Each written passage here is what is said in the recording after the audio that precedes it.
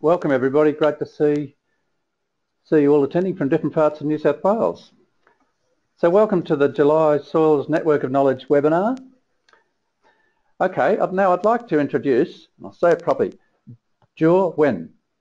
Hope I got that right, but I'll refer to Jor as Han, as he's more commonly known in Australia, who's presenting today's webinar. And the webinar is What Happens to Carbon in the Soil After Biochar is Applied. Han is the third year UNE PhD student of Lucas van Swieten, Dr. Lucas van Swieten up at Wollongbar Primary Industries Institute, and his thesis topic is biochar stability and its role in native soil carbon and root-derived carbon stabilisation, with field and laboratory investigations into those mechanisms. Han graduated from the University of East Anglia in Norwich in the United Kingdom with a BSc Honours degree in Environmental Sciences. But much more excitingly, Han received the prize for the best presentation by an under 35-year-old for last year's National Soil Science Conference held in Melbourne in November last year. Thank you, Luke. But Stu, thank you for attending today's webinar. So today we talk about what happened to soil carbon after biochar is applied in a research aspect. For those of you not familiar with biochar, I'll give you a quick introduction. Biochar is a carbon-rich product which derives from thermal desorption of literally any organic matter in a carbon-low environment. It looks like charcoal here, as you can see, but it's different. So the main difference is how we produce it. As I said before, it's been produced in a no oxygen environment. And also it can be made of literally any material.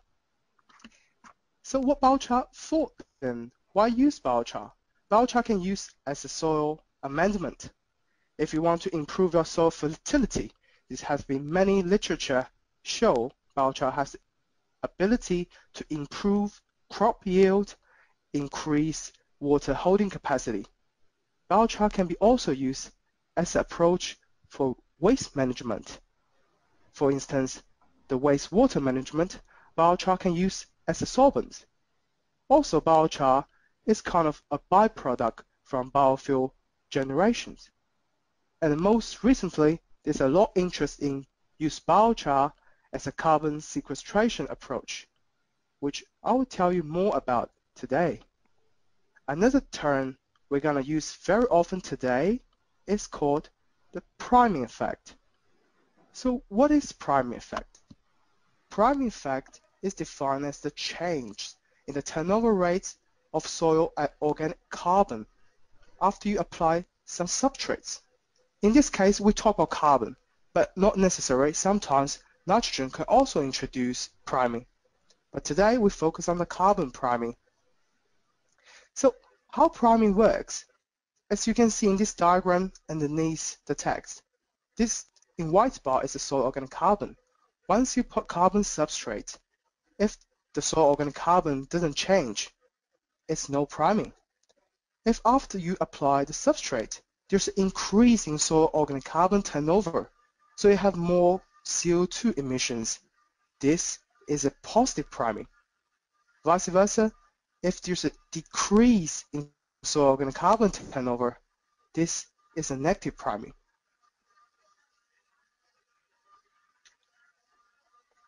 So over the past decades, there are thousands of literature based on biochar applications.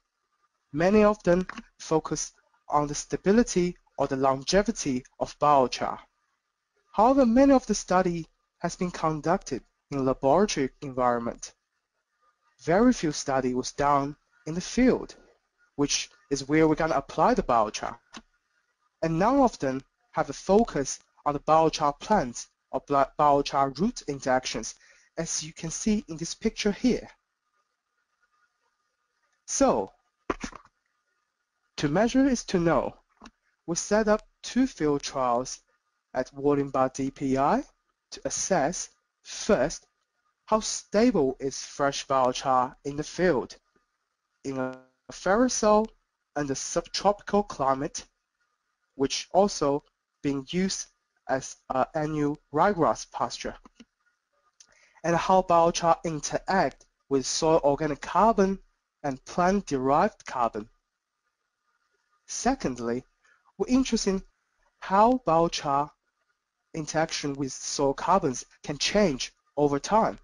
As you can see, this famous picture here is Pteropteris australis, which created by centuries ago by the Australian Aborigines. So to start, we set up our first trial. And top picture shows that's a snapshot of our volume valve DPI, nice and green here. And we measure the soil respirations. Also, for the first time, we introduce a soil plus root respiration chambers, from which we can study the biochar plant interactions. And we also use a stable isotope techniques to quantify the root respirations, which I'm going to show you more details in a minute. And this all the methodologies and the results was documented in our latest paper, which recently accepted by soil biology and biochemistry. Hopefully will come online very soon. So let me tell you more about stable isotope techniques, which help you to understand how we get our results. Like everybody have a driving license, in the nature, there's a driving license for all the elements, which this driving license is given in terms of the carbon-13 signatures. Each element such as air, biochar, and soil have their own identical signatures, which differ from each other. As you can see in this diagram here, they're all very different, which give us an opportunity to separate each sources. So we use an alkaline trap in this respiration chamber here, from which we can capture the total CO2 emissions in the traps. Then we can determine the total carbon-13 signatures. And use the mathematical equations, we can separate the biochar carbon mineralization and soil mineralizations in this two-pool system. So I'm not going to show the equation here, just, that's early start. That's too much for a morning. So if you want to know more, please find our paper. So unlike the two-pool systems, where you only have soils and biochar, a planting system has never been published in the literature. The reason because the three-pool systems have the plant, the soil, and the biochar, which interact with each other, can change the total emissions, and it's very hard to quantify.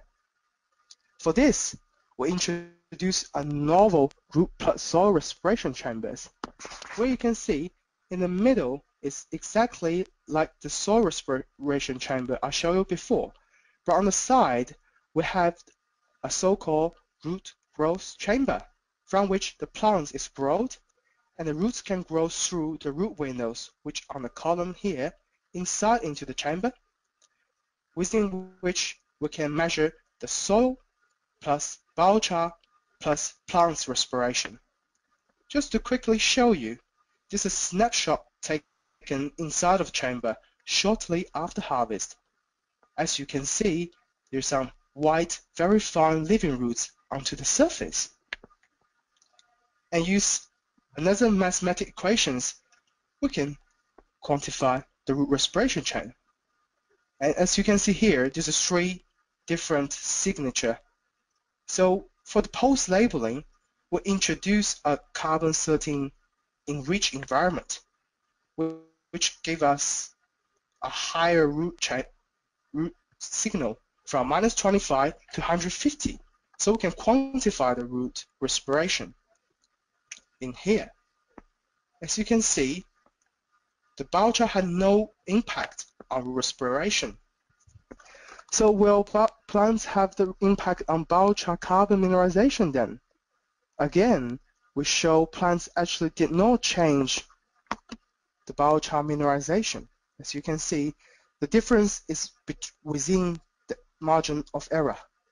And we use a model to estimate the mean residence time of biochar in our particular system, which is estimated to be around 449 to 483 years in the planted or unplanted system. Again, this is within the era, which means there's no difference. So you might ask, what is different? Why you talk to me something not different? Now here, as I described before, the priming effects, which shows actually in the planted system, when the plants can interact with biochar, there is a decrease in soil organic carbon turnover. So there will be less CO2 emitted from biochar planted system compared to not unamended soils, as you can see here. In most literature, the time scale of the studies is about 3 months to half year. So in that short period, you can see there's a plus peak here, which means there's increase of turnover of soil organic matter. However, over time, it's a decrease. The reason it's exciting is because the most studies don't include plants, which as you can see overall is around 0. There's no priming, there's no change. But in the real world where the planted is, in a practical system, we show actually this biochar can reduce the mineralization of soil organic carbon. And now we wonder what happened for these very impressive results can change over time, whether the biochar still can reduce the soil organic carbon loss or not. So we go back to visit an existing trial which set up in 2006 by Luc van Sweden and Steve Kimber, where they put 2 types of biochar into the soil system. One is beef lot manure biochar, another one is grain waste hardwood biochar. And they found there's a very rapid increase in soil organic carbon shortly after 36 months. And the most impressive increase was delivered by a hardwood biochar. Back then it's called grain waste biochar. And we wonder what happened to this particular treatment after 9 years aging in the field. So I was very fortunate to be offered opportunity to step back to this historical site and used the very similar setup as I showed you previously. So we look at 4 treatments in this site. The first one is unamended soils. We call it control. Secondly, looked at 9-year age biochar, which was applied 10 tons per hectare, roughly 1% to the top 100 mil soil depths. And also we applied the exactly same biochar at the same dose in the top 10 centimeters. And also we wonder what happened if we apply fresh biochar to the existing age biochar plots. For instance, farmers want to increase their yield, but find their biochar slowly reduce kind of the effect. So he's thinking about doing a second application. So that's what this last treatment about, a secondary application of biochar. Again, this is our old friend. And in this case, you can see this biochar signature is very similar to the plants. So to avoid this, we use the post-labeling to enrich the root signal again, from which we can quantify the root respirations. As you can see, the 4 treatment here, the control, the fresh biochar, the age biochar, and the second application. Again, biochar treatment had no impact on root respiration. But interestingly, we found the field-age biochar can reduce soil organic carbon turnover rate, so-called the negative priming. This time, both the planted and unplanted system show the same effect. Biochar slow down the soil organic carbon loss. This might explain why we still observe a further increase in aged biochar plots even after 9 years. Again, in the second application, we apply fresh char into aged char plots. You have a cumulative increase. It's very rapid shortly after 4 months. And the black line here shows the calculated total soil carbon, which equals to the soil carbons plus the biochar additional carbons. And we find there's a margin here. The green here shows is the actual measurement of the total soil. And this might partially be explained by the negative priming we observed earlier.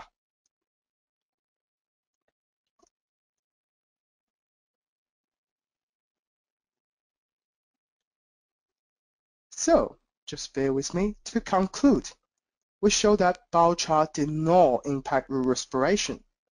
And as we round, the roots did not change biochar degradation rates either. And this particular hardwood biochar in our study system induced a significant negative priming on soil organic carbon. So it reduced the soil organic carbon loss. And such negative priming may account for the increase in total carbon even after 8 years. So in an established trial, Lucas and Steve show there's a rapid increase in total soil carbon after biochar application. And we show if you add more chars in the existing biochar plots, there's a further increase in total soil carbon. And we were wondering what happened if you adding more chars into the soil, whether there's like a limitation, whether there's a capacity to holding more carbon in this pasture system. So I'd like to thank these very important people for their emotional and technical support. Without them, all I can show today is just some titles and some beautiful pictures. So thank you for your attention. Back to Luke. Well, thank you very much, Han. That was very interesting. I have Peter Entwistle here. My question was the rates of yes. biochar that were used in the original trial that Lucas put down. Yep, it's 10 ton per hectare into the top 10 centimeters soil. So it's equivalent to about 1%. Okay. Yeah, so when we do the trial on top of the old trials, we use exactly the same dose, 10 ton per hectare too, and also the same biochar. Thank you. Okay, thank you. Okay, we've got a question from Eddie Joshua. Hello, Han.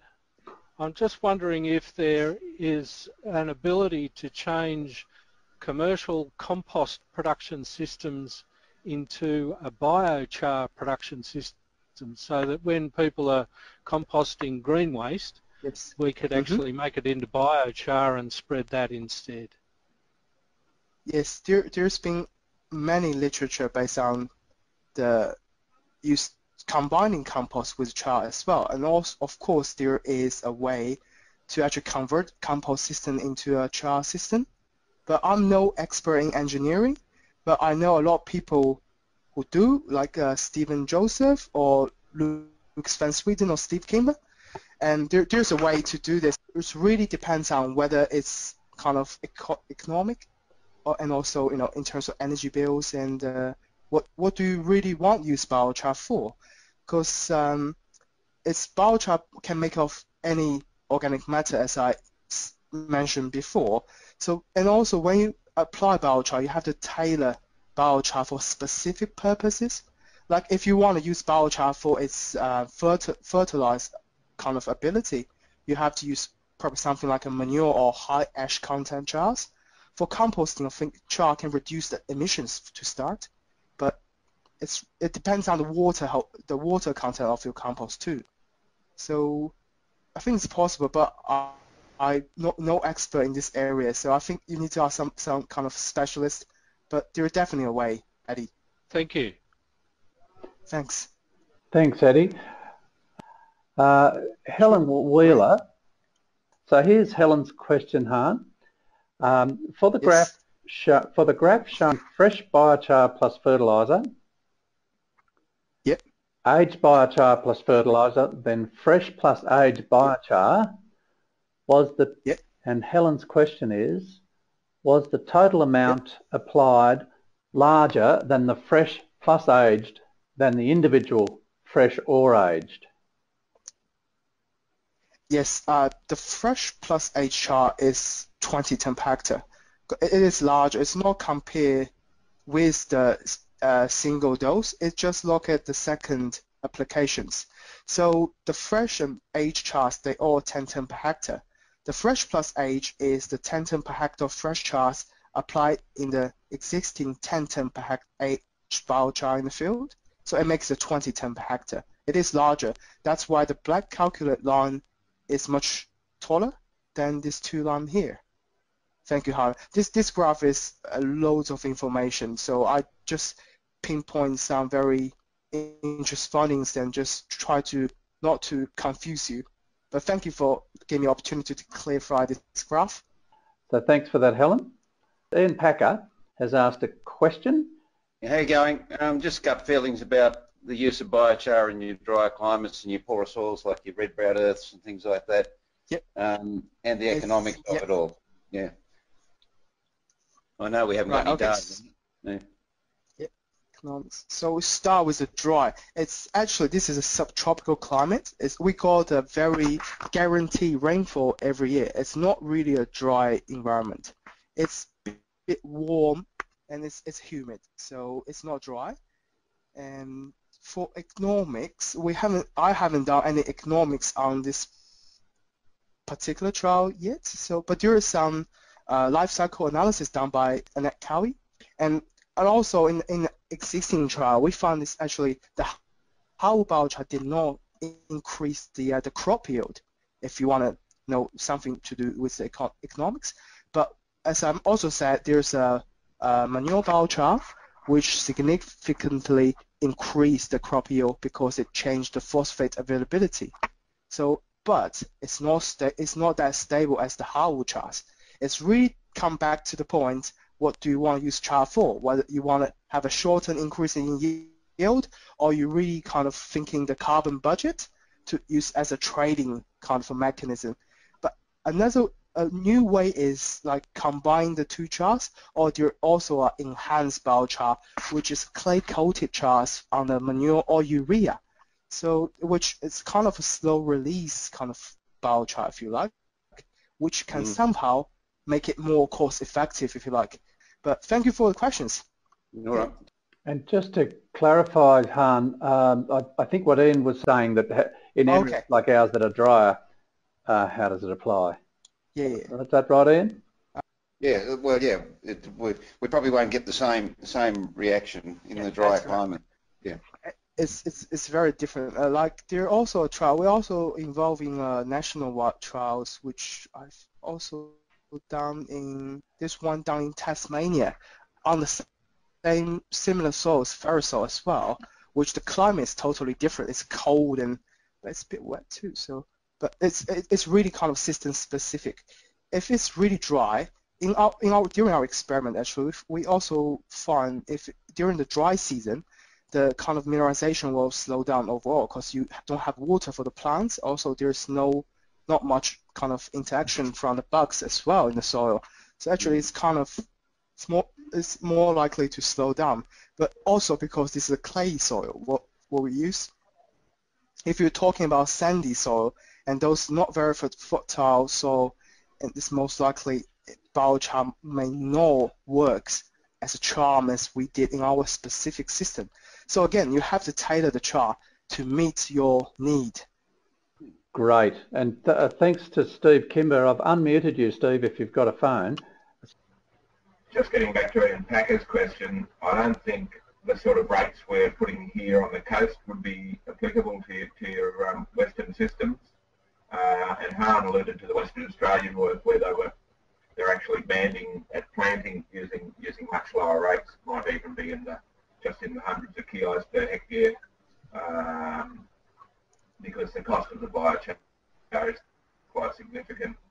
But if you're doing that sort of application year after year with the type of residence times that Han's talking about, you're going to build up your soil carbon in any case. But I wanted to make a comment originally that this study is in a permanent pasture system, and it'd be interesting to look at a cultivated system and see whether you're still going to get that same sort of accumulation of carbon, or whether the oxidative effect of turning your soil over regularly is going to reverse that process. Great, Thank you, Steve. Steve. Thank you. Thank you very much for a very informative webinar. And yeah, thanks for everybody for attending, and especially to you, Han, for such a great presentation. Thank you, everybody. Thank you, Luke. Appreciate the time and effort. Thank you very much. Okay, everyone. Thanks. We'll end it there.